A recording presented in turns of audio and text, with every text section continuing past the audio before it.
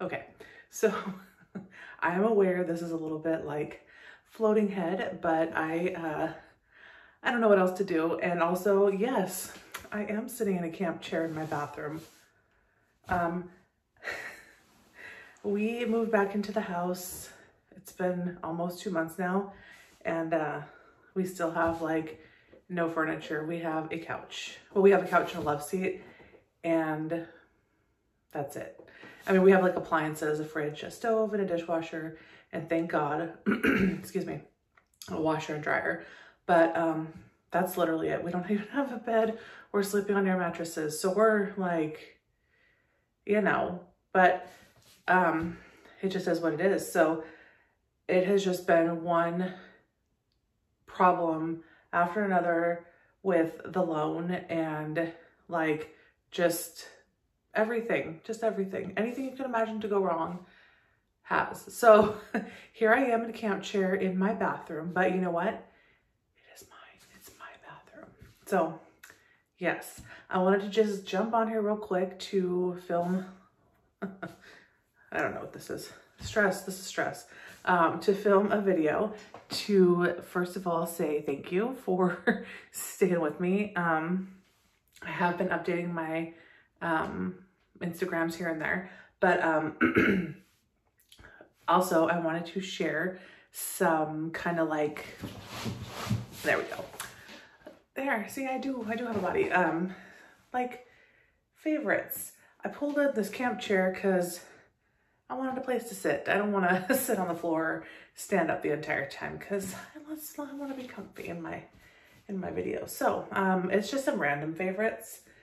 I thought that I would start with makeup and then close with like, I have like two, I don't even know, home fragrance things. So let's just get started. And these are not like new products. They're just products that I have that I've been using because like, yeah, I've moved my stuff. Maybe I'll do like a video of my setup once it gets set up how I like it, but I moved in all my products, but I still kind of have things tucked away like in the cabinet. And then I have this drawer coincidentally right here that I've been, that I kind of have like a rotation going. So actually, yeah, let's talk about this one too. Are they marked? No, that's just gonna be a pain in the butt. Never mind. Scratch that. All right, now let's for real get started. First of all, this is from Milani. This is the Coral Crush Cheek Kiss, like that. So this is the Cheek Kiss in Coral Crush. Basically, it's a cream blush. I am not a cream product type of gal at all. I prefer powders, but this is nice. So it goes on and it reminds me of MAC's Ripe Peach back in the day. I don't know what MAC's doing. I haven't bought anything from MAC in probably about 10 years, but it's really pretty. It's more pinky than it first appears, so it's really flattering. I'm not wearing it. Who even knows what I'm wearing? You can't even see anything, but except for dark circles, those are very apparent. But it's super pretty, and it lasts a decent amount of time, especially for a cream product. Now I have this on my finger. Okay, whatever. So there's that. Next, another cheek product. This is a Master Chrome highlighter from Maybelline. I don't know if this is one of the limited edition shades or not. This is in the one 250. It doesn't have an actual name. No, but no, not on the sticker either. So let's see. As you can see, I have used that a ton. It's just a really pretty, like, I don't know, whatever color that is, highlighter, and it's really shiny. So like, let's see, but without being like, bam, you know? There we go. And they look really nice together. I I've had that for a long time. That was one of the first products I replaced actually, after the fire. So I've had it 10 months, almost 11. The one that I had before that was kind of like a similar shade, but it had like an icier undertone, and I couldn't find that one again. I know that one was limited edition, so unfortunately they didn't have that, but that was close enough. All right. Next, this is the True Match Lumi Bronze It, and I think I had talked about this previously. This is in the lightest shade. I broke it. So here's mine. As you can see, I've just about got pan going on in there, which is amazing for me and a bronzer. I am not, well, I wasn't a bronzer person. I never wore it, but now I literally wear this anytime I put on makeup. It just adds, I am wearing this one, if you can, I don't know, it's been on all day. It just adds a nice, like, healthy glow, and you can see that it does have like a reflect, but there we go. Oh, look at that. It's actually gonna focus. There's no like glitter or I mean, there's reflect, so there has to be shimmer, but it's not like, you know, Anyway, it's really pretty and it's not expensive. Next, I only grabbed one of these, but this is a just general statement. I like this line. This is the L'Oreal Color Riche Nude Intense range. This is in the shade 178 Nude Excessive. So 178. Ooh, 178. These are like, aren't these pretty? Look at that. Like that. And this color is pretty too. I don't know. Should I swatch it? Do we still swatch? Is that a thing? So you can see that's the middle. And these have a nice smell. They're not that like old L'Oreal smell that was like grandma to the max. They're just a pleasant, sweet, slightly fruity scent. And the packaging is really pretty too. It's kind of, it's a little bit more rosy than it's showing on the camera, but I mean, it looks nice. It's pretty. Next is a palette.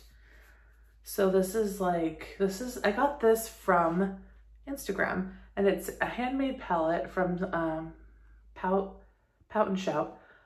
She takes palettes and completely like repaints the packaging, obviously. And then presses and mixes and, let's not blind you there, the pans inside. So this is the complete face palette, the Choose Your Fighter complete face palette. And her system is that she posts, and then she posts a range of price that she would like to get for it, and you pay according to your means. And yeah, it's just a really unique way of buying. And I really love this. So I have been using, they don't really have shade names. So I've been using this one here, this one. And excuse me. And so that's that one there. It's a really pretty blush color. And I've also been using this guy, gal, whatever. And this is really like, look at that swatch. So it's really bright. I mean, you just need the tiniest amount. Obviously I don't wear that much, but. And then there's also like bronzers, contour, highlighters. So it's a really neat palette, and I really like, her stuff is really cool. Like, I just like that it's all so unique, and like, I mean, it's just cool. A little kitty nose, you know? So there's that. I really like this, and it's cool. And then this last thing, this is just something that I have been doing. I don't have a wipe. Do I? No. Lately, I have been taking my palettes and singles and making my own palettes. So this is a ColourPop like magnetic palette, and I took excuse me, a bunch of, this is like my neutral palette, you know. So there's a bunch of different shadows in here. Like I have Those are all Natasha Denona, Makeup Geek, ColourPop, Terra Moons, I think. So yeah, I have that. And I also have, let's see, I should have just, maybe I already put it away. But I did like a spring palette as well. Maybe I already put it away because it's not spring anymore and I do stuff like that. I just amaze myself because it's like I have been, we've been here 2 months and my drawer is already a mess. So is this it? No. Oh wait, I think I'm gonna it. Sorry for all the noise. Okay. So this is the one that I made for spring. And so that, again, it's Makeup Geek, Terra Moons, ColourPop, Dandelions, and ooh, there's another one in here. I can't remember. What is this guy? This is, oh, it is Terra Moons. Never mind. Yeah. And I think this one is Copacetic. Yeah. So, nice mix. But I use this guy, gal, I don't know, whatever, it doesn't matter. Every single day, like, this is my go-to. I guess if I were to ever make a neutral palette, this is what I'd make. So, I just thought that was kind of neat. Lastly, a couple of non-makeup favorites. I'm sure everybody knows these already, but these are my absolute favorite, these Epsom salts. And I just, oh, the scent. I just think the scent is incredible. This is just the Soothe and Sleep, right? Yeah, Soothe and Sleep lavender. They're so strong and they smell so good. And in this house, I finally have a bathtub so I can use them. Yay. Okay. Wax. I have been melting wax again. Vendor wax specifically. So this one is from L3 Waxy Wonders. This is Blackberry Watermelon Boom Boom Salty Sea Air. Oh my gosh, it smells so good. It smells, the watermelon is like the most dominant and it smells, it's almost a honeydew smell or cantaloupe, but it's yum. So there's that one. And then I'm melting a whole lot of this one. I mean, it's halfway almost. Full House from Super Tarts, and I don't remember what this is. It's like, I looked it up before filming, but now I don't remember. It's like cookie jar, sweet cream, marshmallow or something, and oh my God. When this is melting, the entire, this one throws well, but it's mostly like the back half of the house because I'm melting here in the back bathroom, which is the master in the back part of the house. But this one, it's like the entire house. Oh my God, it smells so good. So I think that's it. I think that's all I wanted to talk about. Is there anything else that I wanted to mention? Oh, I do. The last thing. This should have been up with makeup stuff, but yes, all right here.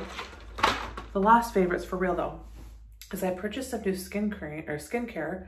I got this as a recommendation from June Mermaid. So I just purchased 3 things. First, I got from Evan Healy, I got the Blue Chamomile Day Moisturizer. This is okay. It smells really nice. Or it smells really nice. This one, this one does not smell really nice.